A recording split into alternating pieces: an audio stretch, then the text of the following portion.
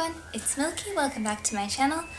If you follow my Instagram, you will probably know that I was recently on vacation for 2 weeks, and part of that vacation consisted of going to London.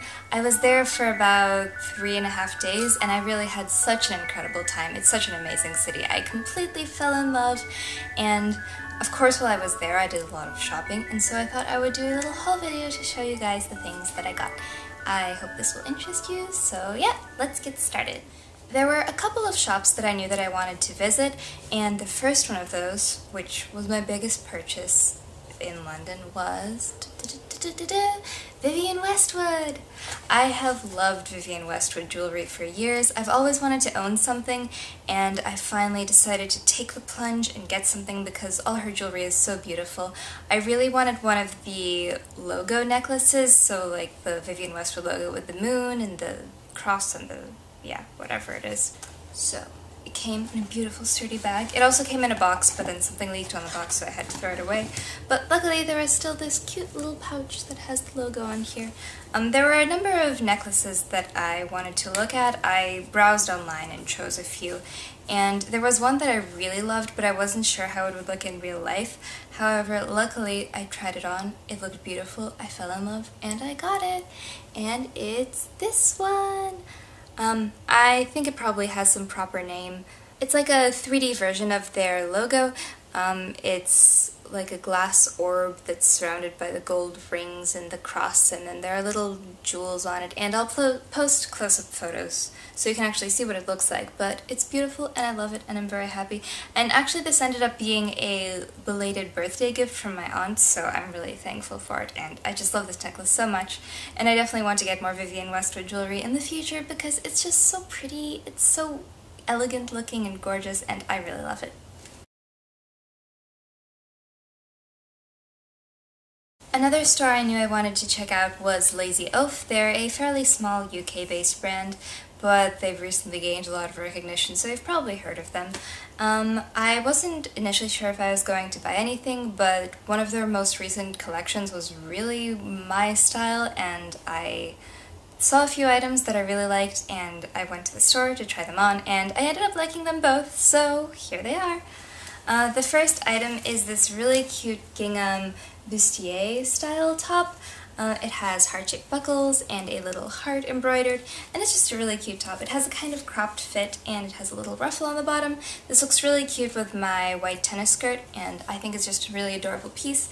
The only annoying thing is that the zipper on the back has a tendency to come undone, but I might just have to put a like ironed hook closure on here to stop that. But yeah, it's a really cute top.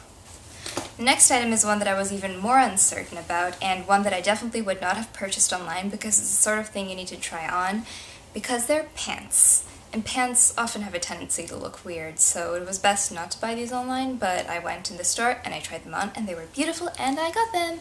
They're these magical, amazing looking two-tone pastel jeans. These are so cool and so weird, and I love them so much.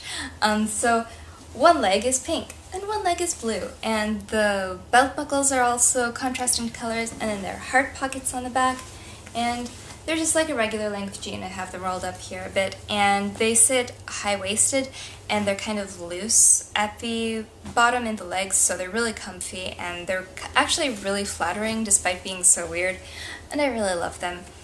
Fun story with these pants, so when I purchased them I was given like a new pair and a bag and everything, and on the bag it had my right size and everything, but I opened them up and they were the wrong size, so luckily I still had the next day in London to go and exchange them and actually get the right size pair, and I'm happy that I actually got the pair that fits me.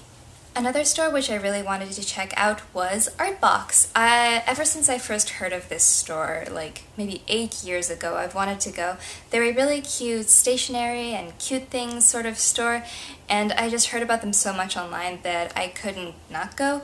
And when I went there, they had so many cute things. It was really hard to choose something to buy, but I thought it would be best to get something practical. I was really tempted to get a plushie or some other sort of pointless thing, but in the end I decided no, I need to get something that I will actually use because I have way too many plushies. And if you follow my personal account, you'll probably often see me complaining about wanting more cute roomwear, and so I went and got a really cute t-shirt. and it's this one with cinnamon roll and carousels. You probably can't see the print all that well because it's very, very pastel and like dainty looking, so I'll post close-ups, but I saw this t-shirt and I immediately fell in love. It sort of had an angelic pretty feel in my opinion. I don't know, maybe because of the super pastel print and the carousels, but it's really cute, it's really comfy. I'm glad I got it.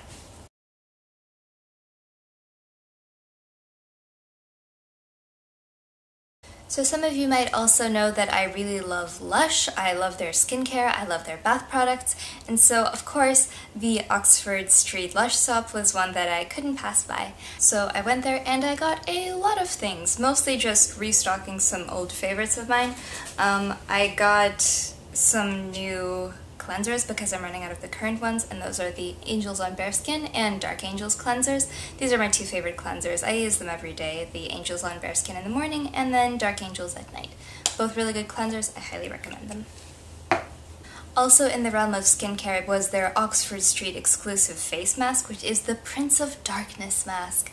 I've seen this mask online and I really wanted to get it, but of course they don't ship, so I was really happy to get the chance to buy it in store, and it's a really amazing mask.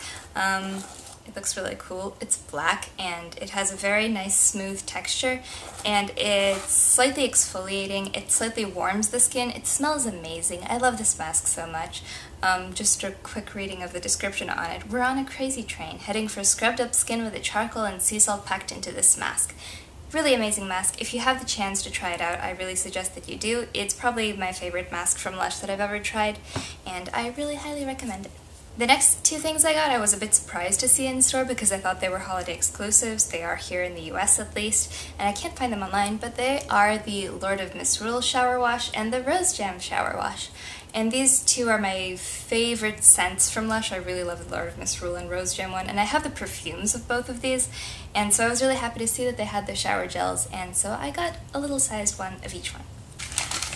Next item I got was the Damaged hair mask. I really like the Lush hair masks. They're always super nourishing and they make my hair feel amazing.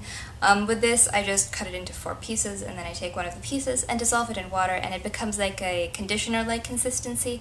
So you just apply it onto your hair and let it sit, and then your hair feels amazing and soft. I really recommend this one. I only got one actual bath product, and it looks a bit boring, but it's this Golden Slumber Bath Bomb. It has a slightly golden sheen to it, and it doesn't look impressive, but it smells amazing. It smells like lavender and chamomile, and it's just so soothing and lovely. I really like this, and I'm hoping that it'll be nice in the bath and that it'll look maybe just a bit more interesting than this, but even if it doesn't, I can't complain because it smells really nice. Another place I really wanted to visit was Minamoto Kichoan. I think I'm pronouncing that right, I'm not sure. But they're a Japanese wagashi place, which is traditional Japanese sweets. I've seen photos of traditional Japanese sweets online, and they're always so beautiful and look so delicious. I really wanted to try them out. And so I got a lot of things. I've eaten a lot of things. These are the only 2 things I have left. I have a box of white peach mochi. The box of this is just so pretty, and it's just really nice. There are 8 pieces inside, and yeah, I'm looking forward to trying these. I haven't tried them yet. And then the next thing that I have left over is this chestnut and adzuki bean cake thing. It looks a bit like a moon cake, and yeah, I'm excited to try it out. I also got a really yummy sakura adzuki crepe that was really delicious, and then we got a variety of jellies to try. Those were all also really good. They're quite pricey, but I think it's definitely worth stopping by if you're ever in London and you have a desire for Japanese sweets. I know they also have several locations in the US, but obviously none in Florida, so yeah, probably one of my only chances in the near future for trying these sweets, but I'm excited to try these 2 things that I have left. So while in London, I went to afternoon tea in Sketch, which has been a dream place of mine to go to for years, and I was really happy. It was a really, really amazing afternoon tea service, and of course they had very delicious teas. Conveniently enough, their tea supplier was right next door, and so I tried one tea, which was amazing and delicious, and so of course I went and I bought it because that's what you do when you're me and you love tea. So the brand is called the East India Tea Company. no, just the East India Company, London, and the tea is called First Romance. So they describe it as light and bright, evoking the promise of spring and the excitement of a first romance, laced with strawberry, mango, and orange. This is a black tea, and it just has a really lovely, lovely taste and fragrance, and I really liked it. It was a bit pricey, but it's a decent amount of tea, and I'm really looking forward to enjoying this and remembering my wonderful time in Sketch. Also, while I was in London, I went to a lot of museums, one of those being the Tate Modern Museum, and the museum was really interesting, of course, but they also had a lovely gift shop with a really big selection of books. They had a lot of really pretty editions of books, and I saw a copy of 1984, and it was just such a pretty looking copy of this book. I just had to get it. I really like this book, even though it's quite grim and depressing, but it's a good book, it's well written. I've read it several times, and I thought I would get this really beautiful looking copy. It's just so pretty, and the pages are red. Well, not the actual pages, but the binding. And yeah, just a nice book. The last two purchases are actually ones I got at the duty-free part of the airport on the way home. The first thing I got are these pistachio and clotted cream biscuits from Fortnum and Mason. They have a really beautiful department store with a lot of really pretty food. I was only able to stop by briefly in the actual shop because I was in a bit of a rush, but it was really pretty, and they have a lot of really pretty biscuits and teas and cakes and etc, etc. Lots of really pretty and delicious looking things, and they actually had their stuff at the airport too, so I picked up these biscuits because I really love pistachios, and they come in this lovely metal tin with like a golden monkey on it, and it's really cool, and I'm really excited to try these out. The last item I got is a bit weird to put in a haul, but it's this Roku gin, which is a Japanese gin that's infused with sakura, yuzu, sencha, sancho pepper, sakura leaf, and gyokuro tea. In London I can actually buy alcohol, and so of course I couldn't pass up the chance to get something. I had a taste of this while at the airport and it was really delicious, and so I thought I would get it, even though it's really big and I don't know if I'm ever gonna finish it. But yeah. So yeah, that's everything that I got while in London, except for a t-shirt from Uniqlo, which is in the wash, but oh well. It has pom-pom purring, it's cute, but oh well. Yeah, I hope you liked seeing everything that I got. I had such an amazing time in London, and I wish I could have spent longer there, but hopefully I can return in the near future. Yep, as always, thank you so much for watching, and I hope you have a lovely, lovely day. Bye!